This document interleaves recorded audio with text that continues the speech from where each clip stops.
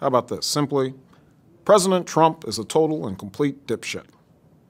Now, you see, I would never say these things, at least not in a public address, but someone else would. Someone like Jordan Peele.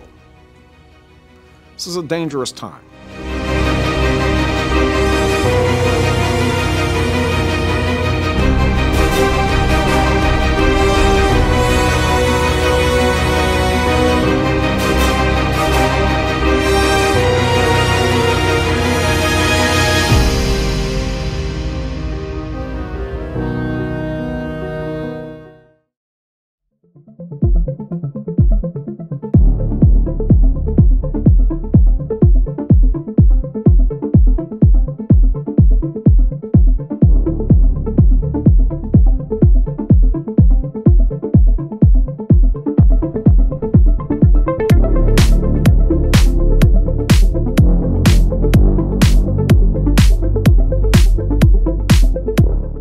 It's like an arms race, right? You have a generator that tries to generate some images in the beginning, it's just like some random pixels.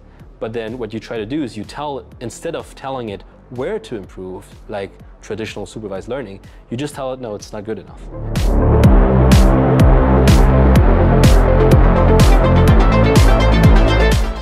So you would improve again until you would fool the discriminator, so that discriminator can't tell anymore what a difference is, and then it self-improves.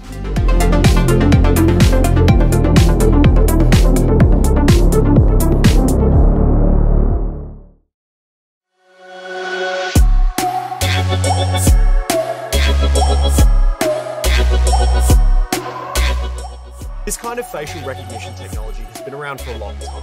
It's even been used in major movies like Star Wars Rogue One, which is a prequel to a film that came out almost 40 years before it. It's also been used in the Fast and the Furious series, when Paul Walker died during the production of Fast and the Furious 7. They mapped his face onto his brother's body so that they were able to complete the film.